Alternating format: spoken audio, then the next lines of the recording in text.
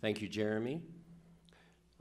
Thanks to the Buffalo Bill Center of the West for holding this symposium. Thank you to C-SPAN for filming it. This is a wonderful opportunity to get the story of Buffalo Bill and the West out to the broad American audience. That is the goal of all of us in this business, to try and inspire others with the story of the American West and show why we love it so much.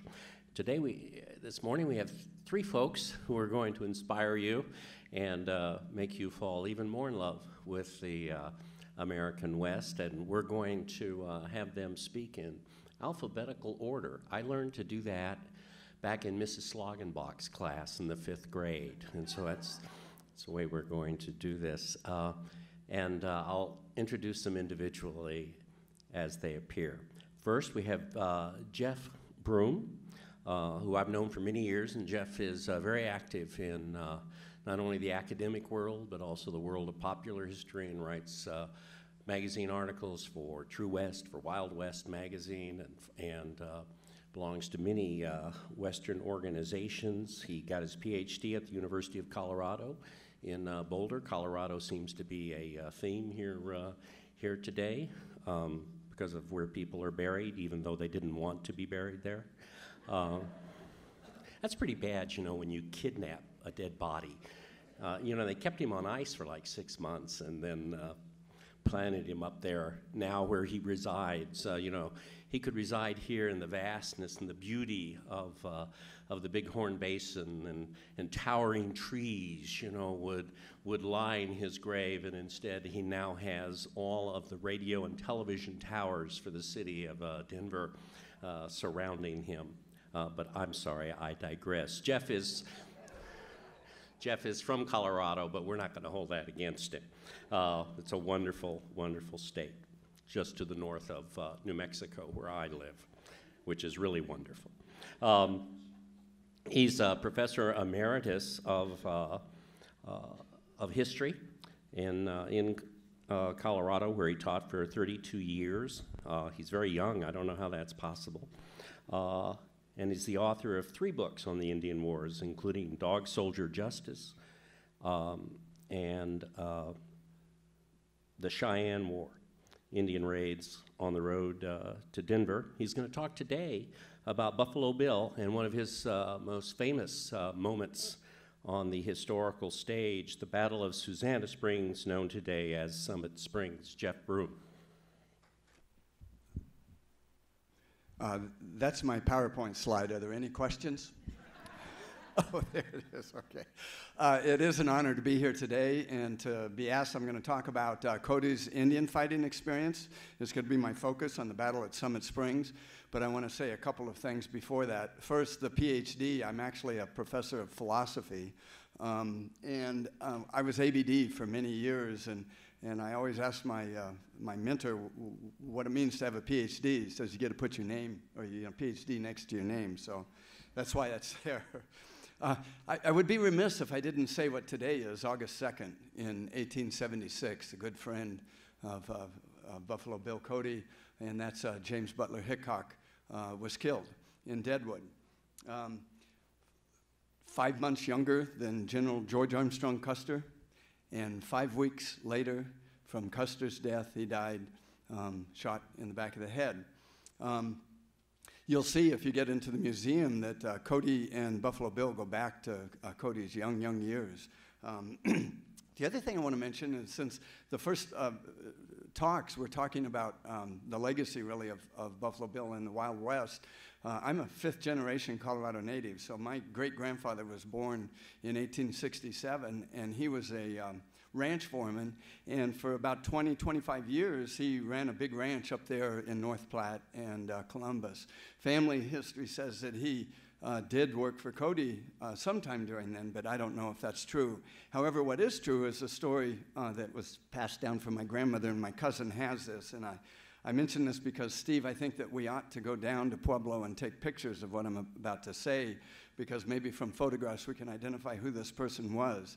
But in talking about the Lakota and going over to England and all that, when my family would go up, my father was born 1 month after Cody died, and so when he was about 2 or 3, they were up there visiting her parents at the ranch, and my grandmother had become close friends with a woman from England who had married one of the performers and had come over in Pine Ridge, and this is like 1925 now, 1930, somewhere around there, and became very close to her and told her that she got kind of suckered into marrying this guy because when he was over there and he learned about the kings, he said that he was a king over in America, and they call them chiefs.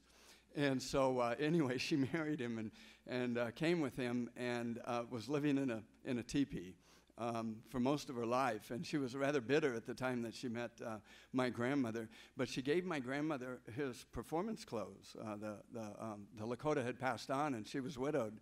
And so my cousin has them. It's the vest, it's the gloves, and it's the shoes, and I think there's some other things too that he had. And maybe we need to get a picture of those, see if we can identify those. I'm going to cover some things real quick here.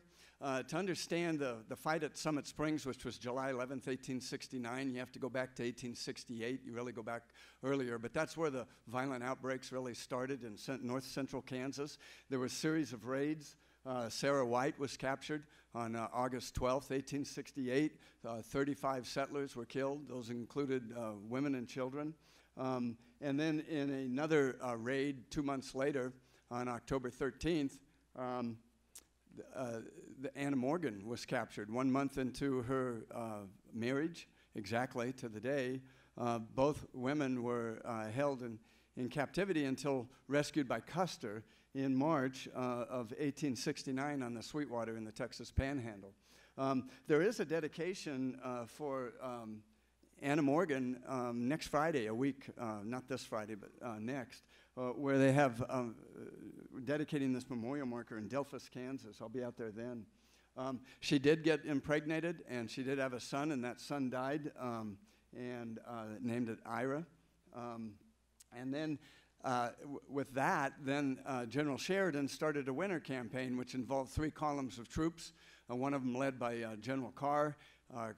Carr was where Cody was the chief of scouts, and that had been appointed some months before when Cody was working as a dispatch rider with the different forts and all that, and really impressed General Sheridan. And he assigned him to Brevet Major General Eugene A. Carr. And so they were sent down in that Texas Panhandle area along with Colonel Evans and his troopers, and then General Custer was called back from a court-martial and sent down with the 7th Cavalry, 11 troopers. The 19th Kansas Volunteer Cavalry was also supposed to be there, but they got lost coming down to the camp in the winter weather, and they missed it. But we had the famous Battle of the Washita on November 27th, 1868, where Custer, in his report, reported 103 warriors killed and 53 women and children captured and brought back. This brought Custer into the limelight of the West, into the Eastern press. And then continuing his campaign and going back out again in March 22nd, I think it was, 1869, he got the rescue of Sarah White and Anna Morgan. That brought him back to Kansas. The horses were all fagged out. At the time that, as we look at this map, at the time of the Washita fight down at the bottom down here, you see about 100 miles in the northwest up over here is where Custer rescued the captives. And this is about where Carr was stationed during those winter months. They didn't corral the Indians. Custer got that. But you can see a lot from here. Carr was ordered to Fort McPherson right up here on the Platte River, just above the Nebraska border. From the Texas Panhandle, and on his way up, he stopped at Fort Lyon, which would just be at the end of this map right here on the Arkansas River. And as he began to go up to Fort McPherson, by coincidence, he had 2 skirmishes. They was actually pretty good fights. And that was May 13th and May 16th, a fight at Elephant Rock and a fight at Spring Creek. 25 soldiers or warriors were killed, and 4 soldiers were killed at the first fight. And at least that many Indians were wounded and unknown dead in the second fight. It was the second fight at Spring Creek where Cody really made an impression upon Carr. Now, first, Carr wrote this. Our scout, William Cody, who has been with the detachment since last September, that's 1868, displayed great skill in following it, that's the Indian's Trail, and also deserves great credit for his fighting in both engagements, that's Elephant Rock and Spring Creek. His marksmanship being very conspicuous. I wouldn't call him an ordinary man with car riding this before Ned Buntline met him. He deserves honorable mention for this and other services, and I hope to retain him as long as I'm engaged in this duty. Oh, by the way, this is a famous picture. The two men standing are officers that were at Summit Springs, along with Cody with that rifle, which is here in the museum also, and that's what he had at Summit Springs. In the Spring Creek fight, Carr also mentioned the fact that Cody had a severe head wound. This wasn't a slight wound, but it didn't stop him from fighting or doing his duties. He lost his hat, and he put a bandana across it, and he bled through it. And seeing him at a distance, it looked like he had a red hat on or something, and it was bleeding through it. The bullet just grazed his skull and went about 5 inches above his head and just cut it all out, but it didn't stop him. And not only that, but he then volunteered. They were running out of supplies after these fights, and he saved him a day by getting supplies to him by going on his own up to Fort Kearney. And then the unit went on up to Fort McPherson. And again, that's up here, and you can see where these fights were at Spring Creek on May 16th and Elephant Rock along the Beaver Creek in 3 days earlier. But if we go back to this map again, after Tall Bull, and Tall Bull is very interesting. You see, when Custer cornered the Cheyenne Dog Soldiers down on the Sweetwater, he had a few of the chiefs that he had threatened to hang if the captives weren't released. And the deal was that the chiefs would be released when they go to their reservation. And so that was the deal. One village did not surrender, and that was Tall Bull. And that was Tall Bull then left after that and was on his way up here when just by coincidence he ran into Carr in those 2 fights. Now, Tall Bull then began his revenge and led a series of deadly raids that went on for about 14 days, again in that same area in north central Kansas, Lincoln, Kansas, Beloit, Kansas, Concordia.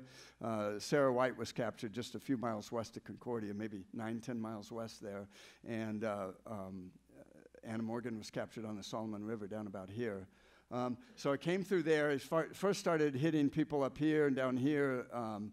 He hit railroad workers at Russell Springs, which is Russell, Kansas today.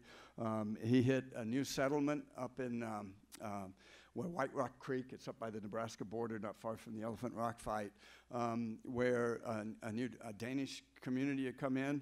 And coincidentally, one man who was out burying Indians, buffalo hunters that had been killed by the Indians, and then the Indians swept down and almost killed his children. And one of the boys that was born after that ended up being the president of the University of Colorado for 25 years, and the Norland Library is named after him. So there was no fight over his body, though, after he died. So this is where the deadly raids went on. And in that, the most famous part of it was the raid on Spillman Creek, which ran into the Saline just west of Lincoln, where Maria Weichel, who was 3 months pregnant with her only child, and her husband had just been in from Germany less than about a month when she was captured, her husband killed. And then about a mile away, with another sortie of Indians, there were about 75 Indians that went down and split up in parties of 6 and 8 and raided the village, raided the settlements and killed 11 settlers. Captured these 2 women along with 8-month-old little Alice Alderdice and 24-year-old Susanna Alderdice, who was 5 months pregnant with her 5th child. Her boy, who would have been 6 on, this was May 30th, 1869. The boy who would have been 6 on July 1st was killed. The boy that was 2 was killed. The girl, Alice, was killed in the village. According to Maria Weichel's testimony later, she was roasted alive in one account. Another account, she was strangled and hung in a tree and dismembered. But she was killed in the 3rd day of her captivity because of her incessant crying. So Susanna, who could speak English and no German, and Maria, who could speak no English and only German, were brethren in captivity. for 6 weeks to the day. And this then is why Carr was directed by the military to sweep down from Fort McPherson and try to find these Indians doing these raids. We're not even sure who they were, and find them. So that started a campaign, which left Fort McPherson on June 9th with 7 companies of 5th Cavalry and 3 companies, 50 each, of Pawnee Scouts led by Luther, well, actually Frank North and his brother Luther and their first cousin, Captain, I think it's Sam Cushing, commanded the 3 companies. When Tom Alderdice, who was the father of the 2 of the children, that little 4.5-year-old boy, I'll come back to him later, that was also shot by the Indians there. But when Carr was sent to try to rescue these women, he did not know that there were women captives. Tom Alderdice had been away from home on the day of the raid. When he came back the next day, he then began a search of the Indians, and he followed the creeks, which is what they did, and went about 100 miles and found their village, and then came back and went all the way to Fort Leavenworth and wrote a handwritten in pencil where they are and a description of his wife and all that. I found that in the National Archives, and that was transmitted by telegraph to Fort McPherson after Carr left. And so they sent a company down with the description of Susanna and the fact that they are trailing Indians who probably have 2 female captives. Cody writes falsely in his autobiography that sometime early on in the expedition, they found women's shoe prints, white shoe prints in the villages, and knew they were tracking Indians. It was this message from the husband of Susanna that is what alerted them to that. Indians, when you study this, never put the white captives in their own garb. They wore Indian garb, they wore moccasins, and that was to avoid detection. There is a myth there about finding women's shoe prints. That's not true. But using this information from Tom Alderdice, then the cavalry, the 5th Cavalry, was sent down from Fort McPherson. Again, we had these 7 companies. I've just already mentioned that. There was a Lieutenant Volkmer just out of West Point. He graduated the year before, and he was assigned as the itinerary officer and to keep a diary. What's real interesting is that when you compare this diary, when Carr writes his reports later, not long after the fight, he was at Fort Sedgwick a few weeks after the fight when he learned that his boy had died, and he took a train to Omaha, and he quickly wrote his report out before he left. So he used and quoted word for word. We call it plagiarism today. Can I see that again? Got 5 minutes. So, but he quoted it word for word, and we can understand some of the mistakes that were made with the battle, too. He had 350 cavalrymen, 150 Pawnees. They traveled about 35 miles to get there in eastern Colorado. This is a modern picture with 84 teepees mixed in it, where the Summit Springs fight is today on private property. They got there about 2 o'clock. There's our Schrevogel painting, not historically accurate because it shows a soldier getting critically wounded. And there was only one soldier with a glancing arrow wound to his ear that was hurt in this fight. Also shows the women dressed as recognizable American citizens, and that wasn't true. But it's a great photograph. They came from the northeast. Carr said the northwest, but you can see in quoting from Volkmer, it was northeast. And they came right down into Summit Springs, right in the Cheyenne village, and attacked it. This is a fascinating story. It's, I think, the most important Indian fight on the plains in this era that does not have a book covering it. I'm working on one, by the way. At the end of the fight, Carr in 2 reports said, in one report, 53 warriors were killed, another report, 52, and another report, 73. I think what it was is that there were Indian civilian casualties. There were women and children that were killed, and I think the total is 73. But George Bent in his letters says that every single woman and child that was killed at Summit Springs was killed by the Pawnee, avenging in their hatred on them, and not by the soldiers. 12 horses died in the fight, 11 by exhaustion, chasing most of the village away. One was killed in the fight, Sergeant McGrath's horse, and one died struck by lightning. There was 10 tons of property found in the village after this that necessitated 160 fires after the inventory on July 12th to note it all. There was 160 fires to burn everything, and they still filled 6 empty wagons that were empty of the provisions with stolen plunder from the Kansas raids, hoping that they could be returned to their proper owners. It was just an amazing fight. It was over in 20 minutes. There were, again, no soldier casualties except for this slight one. Now the question is, who killed Tall Bull? Luther North says that his brother Frank North killed Tall Bull, and he said it many times, 10 times in fact, that there are published accounts. 9 in Lives and Legends of Buffalo Bill by Russell, and 1 that got published since then. Luther North did not kill Tall Bull. When we get to the primary source evidence, well, we find that, that there is an unnamed Pawnee, there's Sergeant Danny McGrath, there's Buffalo Bill Cody, and there's Lieutenant Mason. But an interesting memoir that's never been published, it's in the Historical Society in Wisconsin, talks about this fight. This guy came in the service and served 35 years, and he gave the enlisted man's account. He said that what the soldier's view, who killed Tall Bull, goes to Danny McGrath. Why? Cody was 300 yards from where Tall Bull was found dead. Now, there was all this smoke and everything, and you couldn't see, but with his gun, he could kill him. But the account says that the smoke and all that, it would have been very, very difficult for Cody to have seen Tall Bull to get that shot. Same way with Lieutenant Mason. He was 50 yards away, but he shot with a pistol. And again, that wasn't it. But Danny McGrath, after getting his horse shot out from under him, got out with his rifle, and he was 50 yards away. Lieutenant Mason was 150 yards away. And with his rifle, took careful aim and killed Tall Bull.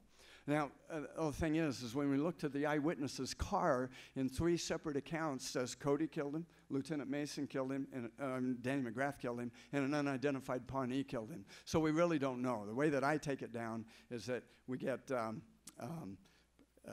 probably Danny McGrath, and if not Danny, then Buffalo Bill Cody. But he was there. And Luther North tried to take umbrage against that years later after his brother had died in the Wild West show and outliving everybody. And he said that Cody was not there and had missed it. But in fact, he was when you read Carr's points and all that, and distinguished himself there. So I think that's it, except that Susanna, there's the lady that was captured. I found her descendants, and Susanna was buried at in an unmarked grave. I just finished up a grant with the state trying to locate her body, and we were not successful. But her little boy with 5 arrows in his back lived, and I found all his descendants. He was 4.5 years old at that capture. Thank you.